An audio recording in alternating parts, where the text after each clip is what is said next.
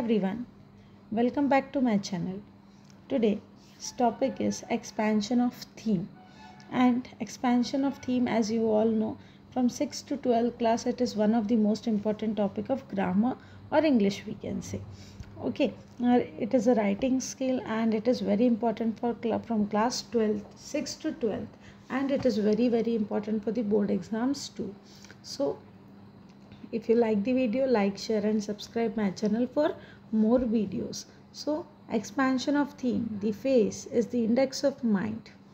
Important from class 6 to 12th. Very important for the board exams.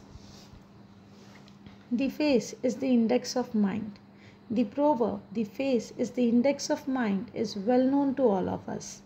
As we all know, whatever we think is expressed on the face. A person be in different moods and emotions.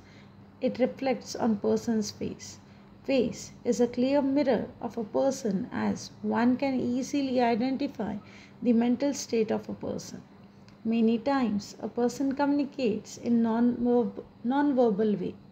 During non-verbal communication, body language is the way by which human beings convey information through conscious and subconscious body movements. Facial expressions and gestures. Facial expressions are noteworthy part of non-verbal communication and chief means of conveying social information with people around us. Therefore, it is said the face is the index of mind. If you like the video, like, share and subscribe my channel for more videos.